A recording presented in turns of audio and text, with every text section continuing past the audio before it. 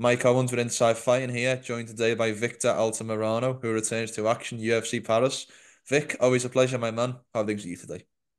It was great. Always great seeing you. It was great talking to you, Mike. I'm glad we got to hang out last time you were here in Austin. I Hmm. hope you liked the barbecue. I And did. this time I'm excited to go to your side of the hemisphere and see what it's like over there. Well, it's not quite England, Vic, but it's close enough to say that we're all coming full circle. I came over to your side of the world, and you're now coming over to my side of the world. How are your emotions ahead of your return fight?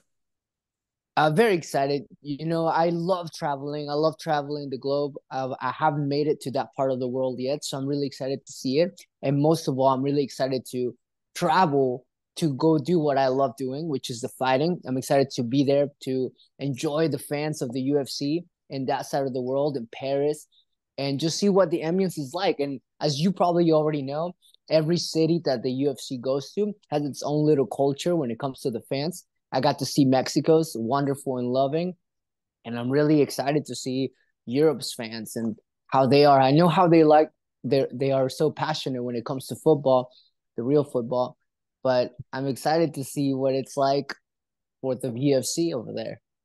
I like what you said there about the real football. Not spoken like an American, but spoken like a true football fan, which I like. Um, Paris, you're fighting in Paris. You're not fighting a Frenchman, which might come as some surprise.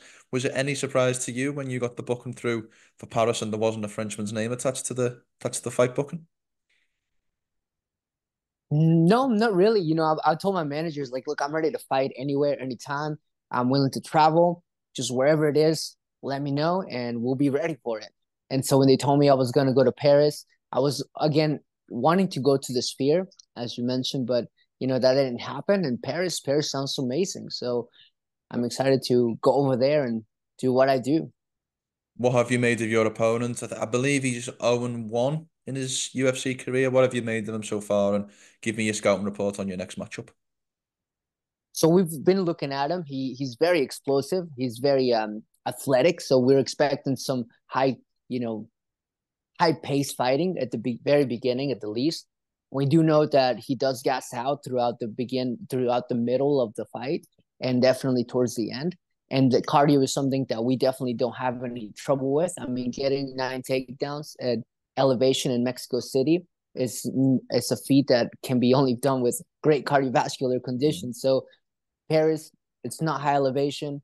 If we can do 9 takedowns in Mexico City, we can do even more in Paris. So we are scouting to see the cardiovascular system. We know he's explosive. We know he has some power, but we know he gets tired, and we know that as the fight goes on, the technique does diminish on his behalf. We'll be back to the interview in just a second, but first, the NFL season is back and Inside Fighting has a touchdown of a deal for you. We've partnered up with DraftKings, an official partner of the NFL, to bring you an offer where new DraftKings customers who bet $5 receive $250 in bonus bets instantly, as well as 1 month of NFL Plus Premium, just by signing up using our promo code Inside Fighting.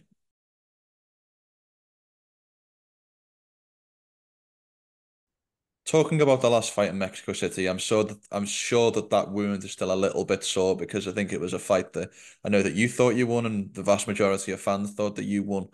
What did the experience of the last fight and the way that that fight played out, specifically the decision, teach you going forward?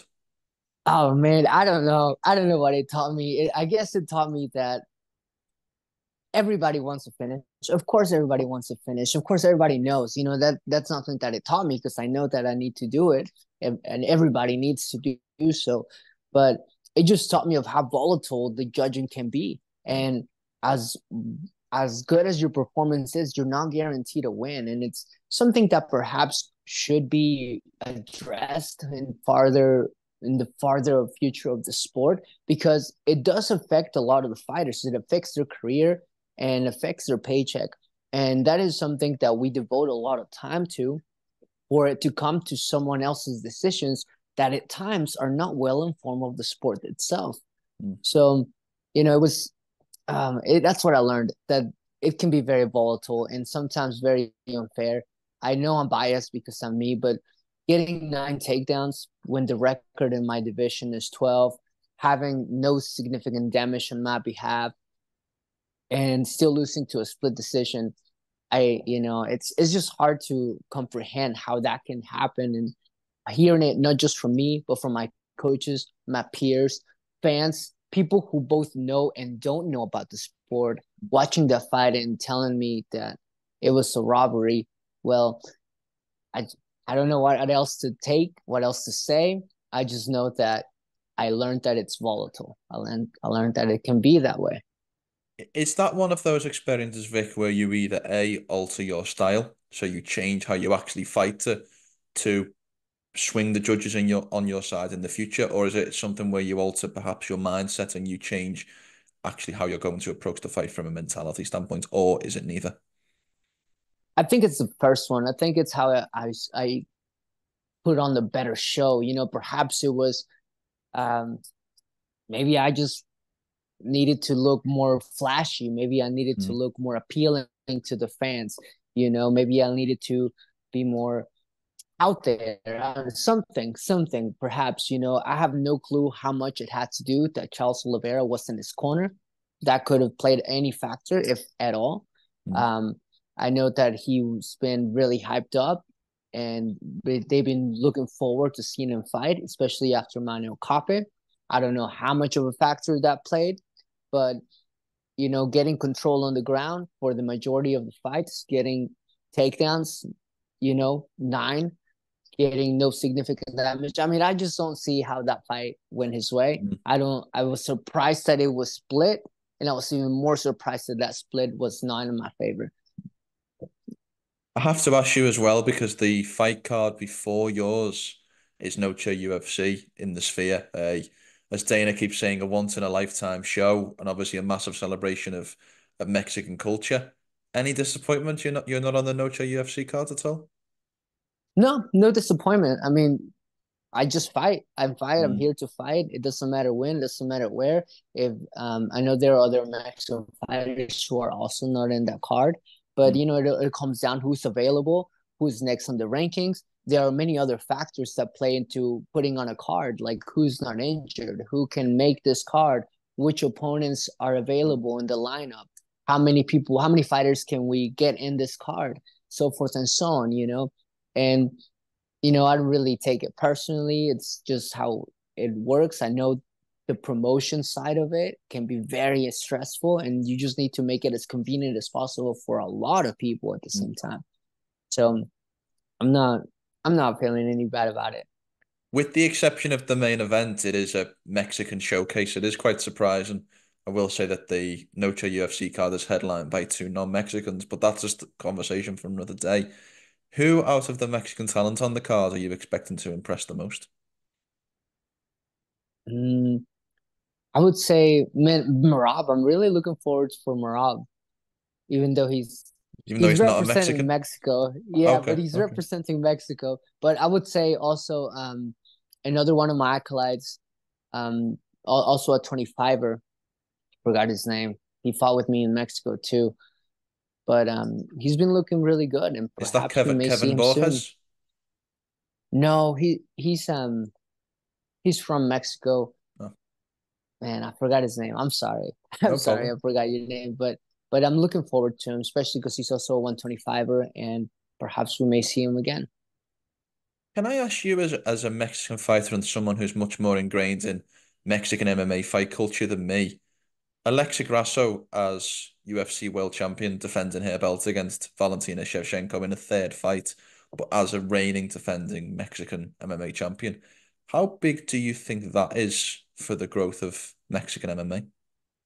I think it's big. I think really any fighter that has made it to that level, to the main card, especially the championships and Mm, holding the belt when it comes to Mexico, that's a big deal. And it's not only a big deal when it comes to the representation of the sport, but it's a big deal for the inspiration of the following generation that's going into the sport. I remember the first time I went back to Mexico, the um, the MMA culture, it was active, it was alive. There were several gyms open, and there were great talent already. There are some leagues over there, like Lux, which is some of the leagues that um, some of the Mexican fighters have come from. I think Alexa Grasso may be even one of them. possibly. And it just grows. Mostly the most important part is that the people who she trained with still live in Mexico. The generation that watches her, the people she trains with, the other people that will come up and later on be one of her contemporaries in the UFC. You know, it's a big deal. It's a big deal because not only is she a Mexican, she's also a woman, and it's a man's sport, and the representation that Shevchenko has given to the sport when it comes to women has been amazing. And now for Mexico to have its own, it's been big. So I'm really looking forward to that, and even more so looking forward to the inspiration that's going to come from that. 100%. Talking about what's next to come, I want to switch the conversation quickly to your division because there is a question around who Alexandre Pantoja will defend his 125-pound belt against next. Who do you think should be next to face Pantoja for the world title? Man, I think Kara France deserves it. Kara France been going at it. Kara France been very, committed. He just won his last one. It was really wonderful. And he's been so close so many times. And if they were willing to skip Sanhagen and give Chito Vera the belt, a chance to the belt against O'Malley, then give it to Kai. Give it to Kai. I mean, like I just mentioned, they skipped Sanhagen, give it to Chito. Sanhagen should have had that opportunity before Chito. Nothing against him, but he did beat Chito.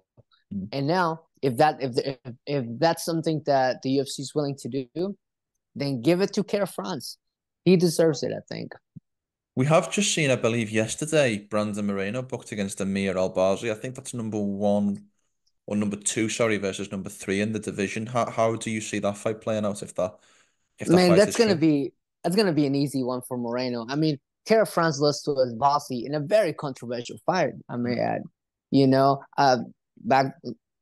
Back to what we're talking about. It can be very volatile. And I believe Kara France won that fight. Yeah.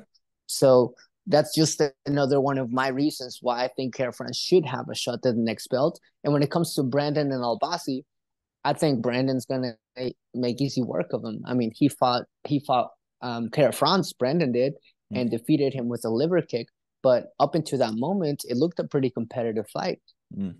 And if Kara France beat Albazi, in my eyes, then Brandon should have no problem with it. I want to turn the conversation back to yourself because as much as we've discussed the controversial and then the last fight and the judging around that, you are coming off the back of back-to-back losses. Are you feeling any extra pressure going into this fight and any extra pressure to not only get the win, but also to perform and impress and really make your mark in this division? I do feel some pressure when it comes to the eyes looking at me, the eyes of the UFC, the eyes of the promoters, the eyes of the matchmakers. But when it comes to me as an athlete and my coaches and my teammates, there is no pressure. We know we had amazing performances back to back, even the one with Tim Elliott, even though it was a loss, and I do take that loss, it wasn't a loss that cost me injury. It wasn't a loss that really hurt me. It wasn't a loss that caused me a lot of damage. It was just a loss by points, by judges. It was really, the way that a fighter would fight, a veteran fighter like Tim. It's like, that's his game plan. That's how you do it. Boom, and I was very honored to have stepped in the cage with Tim Elliott, one of my teammates now, which I'm also very honored to. And when it comes to my last fight, I have no complaints when it comes to my development, when it comes to what I was able to do that fight. Of course, my complaints come from what I think was the unfair decision. But when it comes to what was displayed, no pressure there. We're just going to do it again. Sure that my partner feels the pressure. Don't give him a chance to do anything, big, just like we did last fight. And hopefully we get a finish. And if we don't, hopefully the judges will see it. And, it would just be a big bummer if I got robbed twice in a row. 100%. Well, last question from me, Vic, and thank you so much for your time. You can, again, as always, you can be as brief or as detailed as you like, but give me a walkthrough of your perfect fight day. I'd like to know, as you envisage it, what happens when you wake up in the morning to when you go to sleep at night on fight day. So we wake up, we go for a run, we warm up with the body, Let's sure that we are mentally and physically inspired to do so. We show up to the arena, and then we step before our opponent. We snipe him from range. We make sure that he gets frustrated, but he feels pain. And as the fight goes on and the cardio goes low, we continue with the pressure. We continue with the strikes. And if he gets close enough, we take him down and we make sure that he gets nothing. I love it. I love it. It's always good catching up, my man. Thank you so much for the time. Very excited to hopefully see you fight live over on my side of the world. Have a great and safe rest of your camp and hopefully see and talk to you soon. Yes, sir. Have a good one, Mike. Thank you.